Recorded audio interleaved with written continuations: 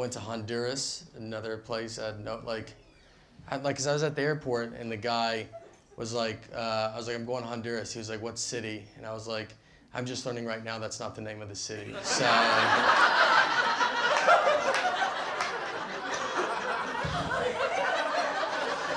Dude.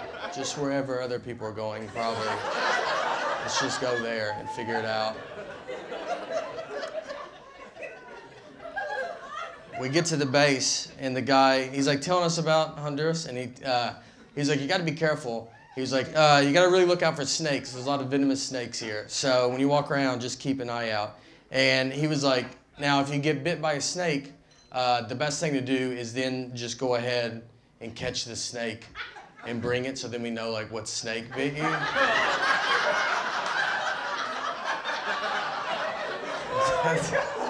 I was like, dude, I'm pretty positive that's like exactly what you're not supposed to, like, I've never seen that ever on Animal Planet. Like, someone gets bit and then they gotta be like, now I gotta get it.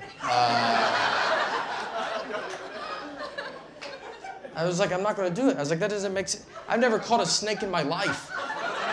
And then when I got bit for the first time, I gotta get it together and catch a snake. I was like, it's not gonna go good, man. I was like, he's gonna keep biting me. That's all that's gonna happen.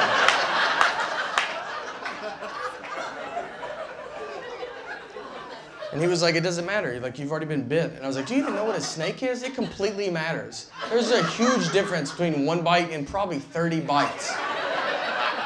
That's what we're gonna be at if I try to catch this snake. Who told you this? The snake? Is that who told you to tell me all of this? Whose side are you on?